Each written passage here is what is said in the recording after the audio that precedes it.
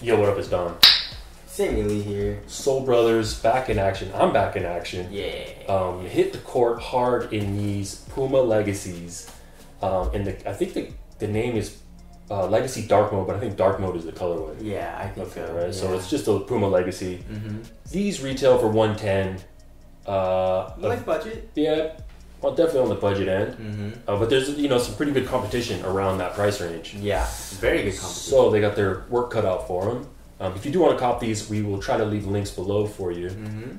But this is a performance review. Let's get right into the traction. Yes.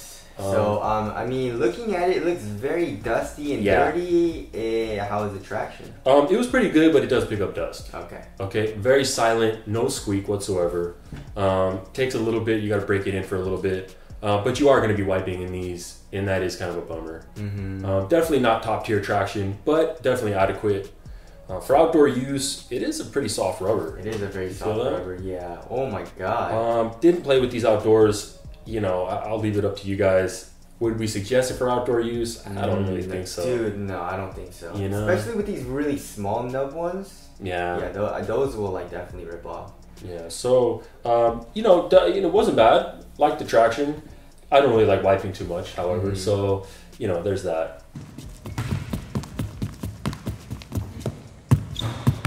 Alright, moving on to the cushion. It's dual density. You got Ignite and you got Energy beads. Yes. You can kind of see a little bit of the beads poking through this little window here in the outsole. And, it's just, come on, man. Hot trash?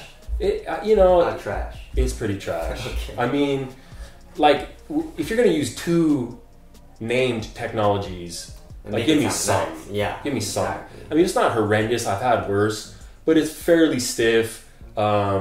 Doesn't really feel like much is going on. It could just be any random foam, So, it wasn't horrendous. It was adequate, some decent impact protection, really not too much bounce. Overall, pretty stiff and pretty disappointing. How is that cord feel though?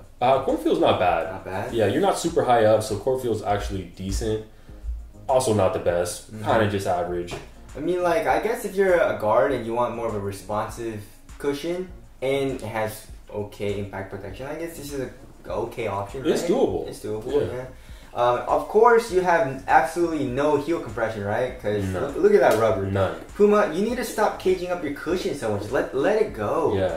Let it live. Let it live. Let Cage it compress. free. Yes. You know what I mean? That's how they're supposed to live, right? But anyways, yeah. So cushion was just All right. Moving on to the materials. Materials seem pretty nice. Yeah, it's like a nice kind of like Kyrie type of vibe. The EM? Like a strong, pretty thin EM. Not super bulky, which is cool. In the back half, though, it gets a little cheesy. Yeah, with the leather. You got some kind of synthetic leather. I highly doubt this is real leather, but yeah. So, materials are also. Yeah, I do like the tongue, though. Yeah, the tongue is cool. Yeah, it feels like a really nice knit material. Yeah, the tongue is dope. And don't get me wrong, it's, solid setup for a hoop shoe. Really. It's like supportive and pretty thin, not too bulky. And so, it does the job. Yeah, because, like, the leather material in the ankle area, you, like, never feel. The material that you actually feel when you're playing and, like, walking around is mostly just, like, in the midfoot, kind of like the tongue, and then, mostly in the forefoot.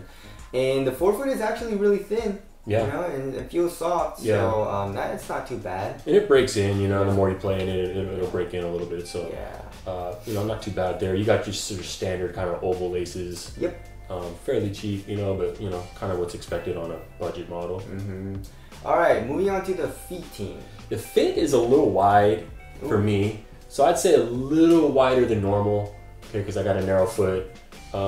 And then sizing, you're going to want to go down half a size. It does run a little bit long. So other than that, though, fit was really good for me. It got pretty snug, even though it was a little roomy.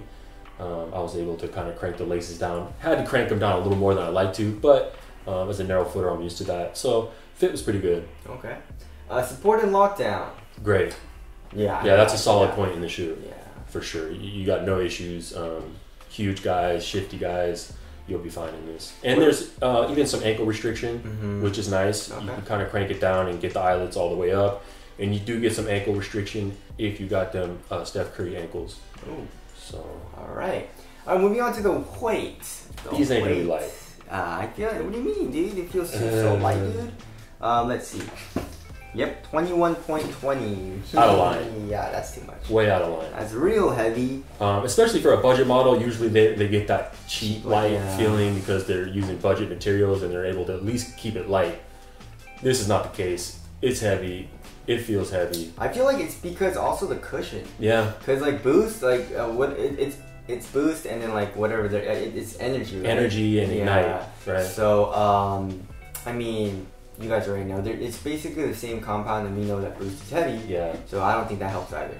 Yeah, and then think about how much rubber caging is going on here. Yeah. Almost along the whole midsole. Mm-hmm. So you got a ton of rubber, which is usually one of the heaviest aspects of a basketball shoe, is the rubber, you know? Yeah, exactly. So, yeah, that sucks, but you know, there's that. As far as stepping comfort, how is it? Casual use now, not very comfortable? No. Alright. Braking time? Yeah, you're going to need to break them in a little bit. A few days, you'll be alright. Unless you're someone who really likes that super, super stiff, supportive feel, right, like as a brand new shoe. I know a lot of NBA players, they just use brand new shoes. They don't even like to break them in. So, that's weird. But we like them broken in a little bit. Yes. As far as ventilation goes? Hot. Hot? Yeah. Ooh, alright. Definitely not cool. Not crazy hot, but you know, definitely not a well-ventilated shoe.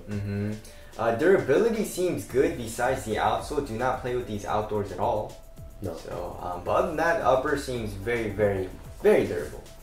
As far as aesthetics goes, I like the way these shoes look, dude. I like these. Puma ain't doing something right to me. I don't know what it is. I kind of like these. Yeah. Alright, so wrapping things up, $110. Seems like it's an okay performer. Yeah. that's about it.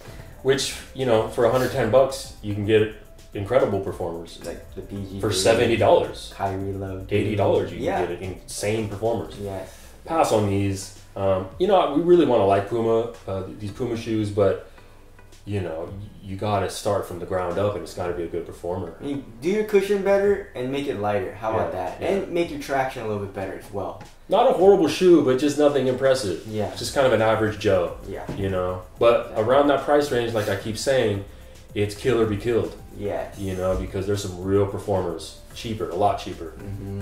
But anyways, that's the Puma Legacy, and this colorway is the dark mode. If you guys want to cop, we'll leave a link in the description box, because I mean, you can play in it. It's pretty good, but you know, there are better options out there. Thank you guys for watching, and we'll see you guys next one. Later.